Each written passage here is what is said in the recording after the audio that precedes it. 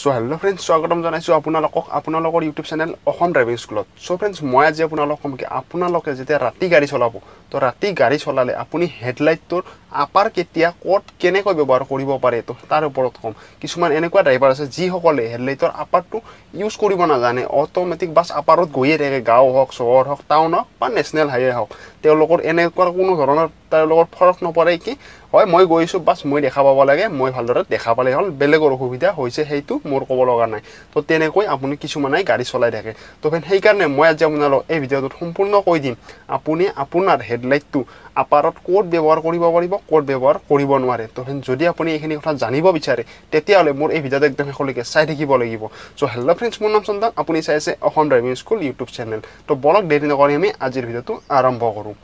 তো ফ্ৰেণ্ডছ চাওক, আপুনি যেতিয়া ৰাতি গাড়ী চলাব, ৰাতি গাড়ী চলোৱাৰ সময়ত আপুনি হয়তো নিশ্চয় এনেকুৱা ড্ৰাইভাৰ লগ পাইছে যিসকলে হেডলাইটটো আপাৰত গৈ থাকে। তো মই তেখেতসকলক ক'ব বিচাৰোঁ কি তেওঁলোকে ভালদৰে এতিয়ালৈকে গাড়ী চলোৱা শিকাই নাই আৰু শিকিব বহুত বাকী আছে।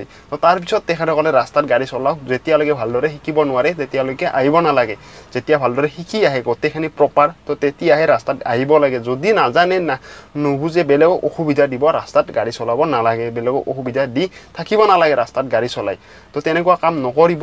তো সেইকাৰণে মই এটা ভিডিঅ' বনাই কৈছোঁ কি গাড়ী চলোৱা শিকিবলৈ হ'লে কিমান দিন সময় লাগে। তো সেইটো ভিডিঅ' যদি আপুনি চাব বিচাৰে ভিডিঅ'টোৰ শেষত ইয়াত আহিব, আপুনি ইয়াত ক্লিক কৰি চাব পাৰে। তো চাওক, প্ৰথমতে কৈ দিছোঁ আপোনালোকে হেডলাইটটো কেতিয়া আপাৰত ব্যৱহাৰ কৰিব পাৰিব। তো আপুনি কেতিয়া পাৰিব জানে, যেতিয়া আপুনি যিটো ৰাস্তাত গাড়ী চলাই আছে সেই ৰাস্তাটোত যদি আগৰ পৰা কোনো গাড়ী অহা নাই, কোনো মানুহ চাইকেল লৈ অহা নাই, খোজকাঢ়ি অহা নাই, আৰু আপোনাৰ আগে আগে যদি কোনো গাড়ী গৈ নাই, কোনো ধৰণৰ গাড়ী নাই, কোনো ধৰণৰ মানুহ নাই, মাথো ৰাস্তাটো অকল আপুনিয়ে আছে, বাছ ফ্ৰী ৰাস্তা আছে, তেতিয়া আপুনি হেডলাইটটো আপাৰত দিব পাৰে, কোনো কথা নাই, কাৰো অসুবিধা নহয়। তো তেনেকুৱা অৱস্থাত আপুনি হেডলাইটটো আপাৰত দিব। আৰু এটা অৱস্থাত আপুনি পাৰিব, সেইটো হৈছে যদি আপোনাৰ চুইচটো বেয়া হৈছে, মানে আপাৰত চুইচটো আছে, আপোনাৰ ডিপাৰৰ চুইচটো বেয়া হৈছে, আপোনাৰ গাড়ীৰ হেডলাইটটো ডিপাৰ কৰিব নোৱাৰে, তেতিয়া আপুনি আপোনাৰ হেডলাইটটো আপাৰত দি যাব পাৰিব। কিন্তু তাৰ এটা কণ্ডিশ্যন আছে, তাৰমানে তাতো এটা ছিগনেল আছে। ধৰক আপুনি আপাৰত গৈ আছে, আপোনাৰ হেডলাইটৰ চুইচটো বেয়া হৈছে, ডিপাৰত দিব নোৱাৰে। তো তেতিয়া আপোনাক আগৰ পৰা গাড়ী নিশ্চয় ছিগনেল মাৰিব। যেতিয়া আপোনাক ছিগনেল মাৰিব, সেই ছিগনেল মৰাৰ সময়ত আপুনি এটা ছিগনেল দিব লাগিব। সেইটো হৈছে আপুনি আপোনাৰ হেডলাইটটো অফ কৰি দিব লাগিব আৰু অন কৰি দিব লাগিব। মানে এবাৰ অফ কৰি হেডলাইটটো ততে নুমাই দিব লাগিব একদম, আৰু তাৰপিছত আৰু অন কৰি দিব লাগিব। তেতিয়া আগৰ গাড়ীখনে গম পাব কি আগৰ গাড়ীখনে বা মোৰ ফালে যিখন গাড়ী আপাৰত মাৰি আহিছে, মানে আপুনি যে আপাৰত গৈ আছে, আপোনাৰ হেডলাইটত চুইচটো বেয়া হৈছে, কিবা ডিফেক্ট আছে, আপুনি গাড়ীৰ লাইটটো ডিপাৰ কৰিব পৰা নাই। তো তেতিয়া গম পাই যাব আগৰ ড্ৰাইভাৰজনে। যদি আগৰ ড্ৰাইভাৰজনে সম্পূৰ্ণৰূপে ভালদৰে গাড়ী চলাব জানে, সম্পূৰ্ণ কথাখিনি জানে গাড়ীৰ বিষয়ে, তেতিয়া আগৰ ড্ৰাইভাৰজনে গম পাই যাব যেতিয়া আপুনি হেডলাইটটো অফ কৰি দিব তেতিয়া। তো এতিয়া গম পালে আপুনি আপাৰত কেতিয়া চলাব পাৰে আৰু কেতিয়া কোড কেনেকৈ ব্যৱহাৰ কৰিব। এতিয়া কৈ দিছোঁ আপুনি কেতিয়া কোড কেনেকৈ ব্যৱহাৰ কৰিব নোৱাৰে আপাৰত। আপুনি ক'ত গাড়ী চলাইছে সেইটো নহয়, আপুনি য'ত গাড়ী চলায়, হাইৱেত চলায়, নেশ্যনেল হাইৱেত, চিটিত, গাঁৱৰ অঞ্চলত য'তে চলায়, ত'তো আপুনি ছেম নিয়ম ফ'ল' কৰিব লাগিব, ছেম কথা মানি চলিব লাগিব।